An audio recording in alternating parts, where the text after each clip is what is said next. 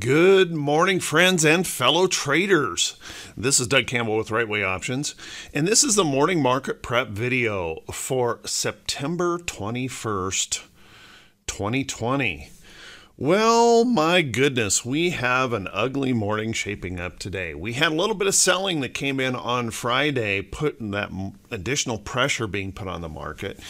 And I was cautioning everyone in the Right Way Options group to be careful not to be buying too much heading into the weekend.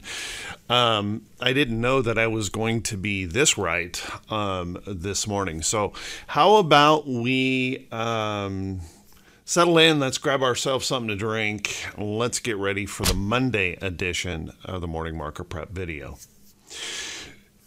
So anyone that was in Right Way Options and the discussion we had, I suggested that buying into this weekend might be a little bit difficult, and I wasn't expecting the issues to crop up that did crop up, but was just looking at some uncertainty and that possibility of some trouble. If you guys remember, I have said multiple times that I suspected that we would test the 50-day moving average in the diamonds before this was over. However, I had no idea, no indication that we would have such an ugly reaction over the weekend. So we're gapping substantially lower this morning. Diamonds right now, diamond futures are now indicated 540 points lower, gapping substantially down. You can see this is what the candle may look like this morning, gapping well below that 50-day moving average in the chart. So unfortunately, what we've got going on here right now is we now officially have, whoops, let me draw that a little bit better. We officially have a head and shoulders top that has been formed on the Dow. We have a break of the trend. We have a lower high that is now officially a downtrend in the Dow. Now, of course, we could see buyers step back in. We could see that bounce right back in this morning that would push us back up, but that really doesn't change anything. Any rally back up toward this resistance line in the chart could be problematic for the market. And also, having created this level of price resistance now, breaking down through there, any rally back, which could be 500 points, rally back up doesn't really change anything here in the market. So pretty grim morning and some technical damage definitely being dealt the market this morning, let alone the psychological damage, the confidence of traders in this market will also be shaken pretty hard today. Don't be at all surprised if we start hearing news of margin calls, things like that being created in the market, which could easily accelerate some selling today. So as bad as this is, be careful just chasing in with that whole buy the dip mentality. This may not be over this morning. We could see additional selling as people just kind of run for the doors, trying to protect their capital. Let's take a look at the SPY. Certainly a dismal situation here that is also formed on the SPY. We had tested that 50-day moving average, held it last Thursday, rallying back up. And I know a lot of folks likely thought that was going to be the buy the dip. We had that good, strong push off of that level, and I suspect there are quite a few traders that jumped in and maybe over traded this, and they're going to be experiencing some pretty substantial pain this morning, and I just hate seeing that. I really do, but that's what the market will do to us from time to time. So we have to be very, very focused on the actual technicals and price action, not just racing into trades, just sure of a bounce back. So now we do have that official downtrend here in the SPY. Traders are going to be pretty well punished this morning in that sell-off. Now we could bounce back. Let's notice that we have taken out this morning, we have taken out some support And if I pull this right down in here, we have a stronger level of support right in here. So don't be at all surprised, once again, if we see some additional selling coming in today, just simply because of the fear and things where folks may just sell out of positions and lick their wounds for a day or two. So watch that closely right in here. Now, if we rally back up, please keep in mind we have now created a fairly significant level of price resistance in the chart, as well as a downtrend that we have to overcome. So any rally back into here does not change anything in this chart. Pretty damaging technical things going on here in the SPY. If we take a look at the NASDAQ also faltered on Friday. This had already failed at its 50-day moving average with its rally on Thursday, unable to hold that 50. It had failed that on Friday, and now we are extending that move to the downside. So NASDAQ also officially in a downtrend here in the chart. And if we take a look at some levels of price support, notice that we've broken through that level of price support. That now will become a fairly significant level of resistance. And along with the downtrend creating some issues in the chart. We also want to take note that having failed this, unless we can turn right around and recover that today or very quickly recover that level, we also have that threat or possibility that we could go ahead and sink down into here a little bit. Stronger level of price support. And if I push that even down to those tails in that chart, notice we have a little bit more price level of support right there in that chart. So it is possible we could come down into here pretty easily. So watch that close. Be very, very careful chasing in. Let's take a look at IWM. Remarkably, IWM is holding up as one of the stronger indexes right now. Although this double top here created a low, a lower high, and so far this morning, this candle would be representing this morning's open, is not breaking down through that support. So we have a little price support right in here on IWM, and that possibility that this could actually hold that price support. And you can kind of pull this back and see this is a relatively significant support level in the chart. So let's keep an eye on that. IWM may hold. However, one of the problems with IWM this morning, we have to wait and see how the market's going to react to that. There was a leaked document suggesting that several large banks had been red flagged for moving suspicious money, essentially money laundering, and we're seeing some pressure on those financials this morning. So keep an eye on that. That could certainly affect this. We're also seeing a little bit of pressure in the oil sector. That could also affect IWM this morning, so watch that close.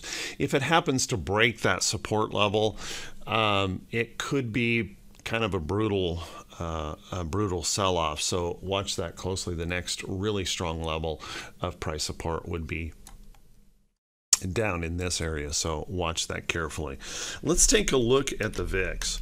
Now, the VIX has been perplexing for some time now, and I suspect we're going to see a pretty substantial fear spike today. So if we take a look at our moving averages, last couple of days we pulled back here in the VIX. Even though we saw some selling in the market, the VIX just wasn't moving with it. The VIX just wasn't responding to any fear, like as if there wasn't anything to be concerned about.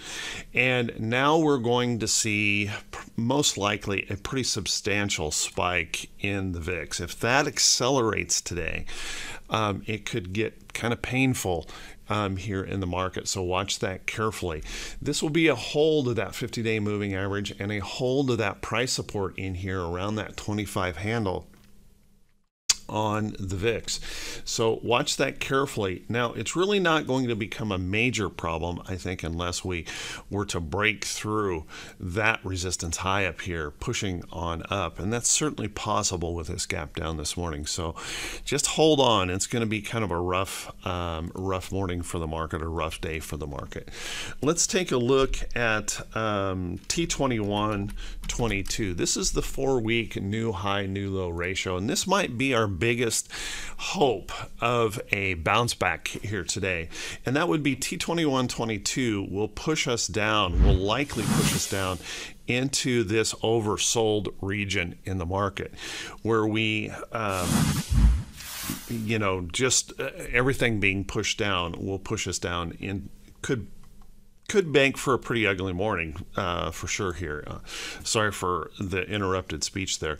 And if you cross your fingers and hope, we might catch a little bit of bounce off of this area in here. But one thing I have to say is emotion can sometimes override technicals in the chart.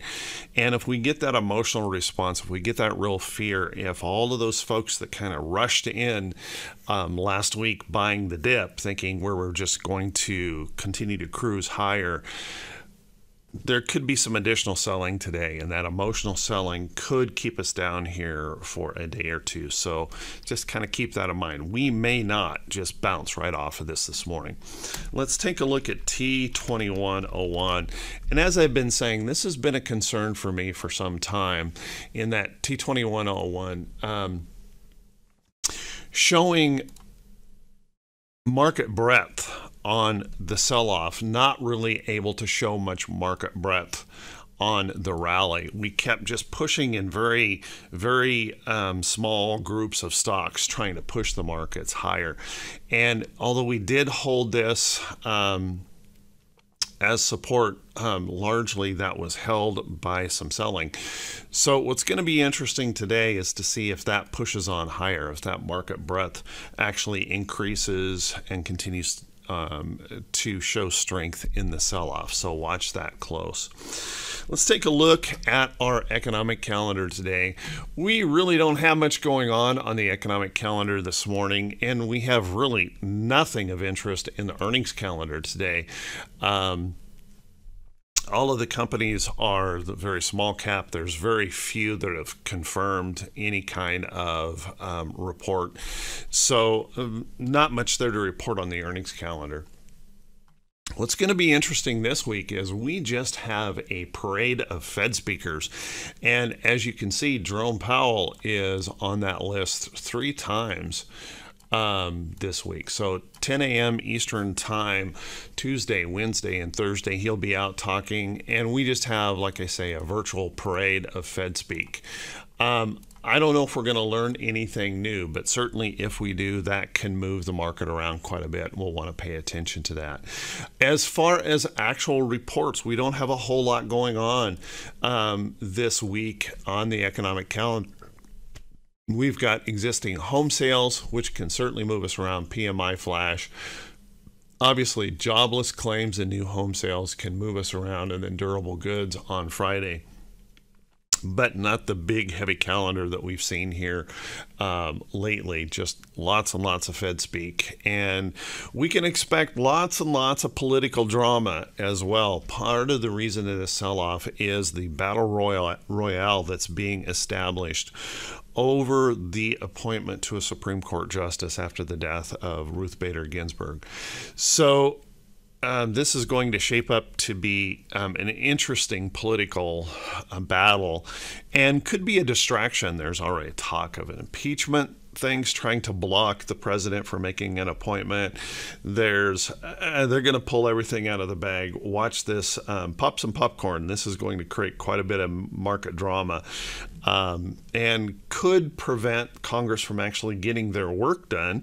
One of the items, which was possibly a secondary stimulus package, This is going to turn into a big ugly mess. And as we're heading into the election, that's all we need, because we already have the uncertainty of the election ahead. So watch that close. The political battle is going to be interesting. Let's take a look at some stocks that could be setting up. But before we do that, guys, if you could do me a favor, if this is the first time you've seen these videos, if you could please click that subscribe button on YouTube, and then also click that bell icon when it pops up, so that you'll be notified every time I post one of these videos. And I know a video like this morning, when the market's like this, boy, everybody's probably feeling awfully glum. It's one of those days that could easily test the risk tolerance of lots of traders. But if you found this video to be helpful, if you found the information of this video to be helpful, please do me a favor and click that thumbs up button and leave a brief comment. I truly appreciate it. And also feel free to share these videos with anyone on social media. In fact, I truly appreciate those who do take the time to do that.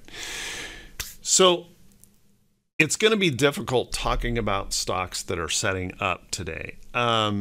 We have lots of stocks that were in good patterns, and they started to falter on Friday. As you can see, Berkshire B I'd mentioned as a possible, and if you look at my drawings on this, I was looking for that possibility that Berkshire would pop out. Well, this morning, as you can see, Berkshire is going to be turning lower. Now, if we can find buyers in here and push right back up into that support, we should be in good shape for the upside. But some painful things could come along here. I have also Kohl's. I was watching Kohl's here very closely. Kohl's continuing to set up. I think this is a good bullish chart, breaking these downtrends, holding in this uptrend, holding into that nice little test. But we're going to see some pressure on a lot of stocks this morning. So even though there are some good potential buys out there, these could get quickly punished. So be really careful chasing in. Watch your stop losses carefully today. Other stocks like NIO holding up very well into the weekend. We'll want to watch that pretty closely today. Some painful things going on. I've been watching this 3M, had a nice little pullback here the last couple of days, and I was watching to see if it was going to hold in this area. And as you can see, pulling back this morning, we're going to be right at that point where we're testing that trend. Whether or not we can find some energy to buy here, I don't know. Other places that we may want to look for, guys, is we may want to look for a little bit of safety. You might want to check out GLD. I don't know if gold is going to be able to overcome this move today, but oftentimes when the market sells off, we look for a little bit of relative safety, and you may want to check out gold. Gold's pulling back this morning. Futures are down on that. And also silver might be a place to just look for some safety. We've got a pretty good level of price support that is formed in here, and if silver can show some strength, there might be that opportunity that holds in this area and gives us that opportunity to maybe push on higher. But pretty difficult charts to be looking at. Another place you might want to look for some relative safety are good strong dividend payers, real estate investment trusts, some of the big guys like Coca-Cola that just always seem to manage their way pretty well. It's a product that obviously everyone is not likely to go away, but pulling back this morning, this is one I hold. I'm going to get a little bit punished on this morning, and that possibility that it could even break on down. But this is a good dividend payer, and maybe one of those that holds up a little bit better, as we might be seeing a rush to some of those dividend paying stocks overall. Last but not least, a place you might want to look is a trade that I also hold, and it's FCX. Copper has been doing very well, and you can see it's getting a pullback this morning, had a little shooting star price action in there on Friday. Continue to hold this company. It's been in a beautiful upside trend. The story in copper is good, but that we may be shaking the ground in a lot of different stocks today, so watch that close. places that you might look for short trades, anything that was a really strong tech is now kind of showing some trouble here with lower highs and the potential for lower lows. Keep an eye on stocks like Nvidia as a possible short. We might look at other big techs in here like Facebook, just selling off hard. Google, Netflix, all of these are showing significant pain, and we'll want to watch those. They could set up as potential short trades. Now that we're officially in a downtrend, I'll be looking for a lot more short trades as we rally back to price resistance levels. So with that, everyone, hey, I want to wish you all a fantastic day. I know this is going to be a painful morning for a lot of folks. Remember, it isn't personal. This is business. So make that good business decision. Make sure you're not making emotional decisions this morning. Watch that price action carefully. Be careful not to emotionally jump in thinking this must be the sell-off bottom or the capitulation bottom.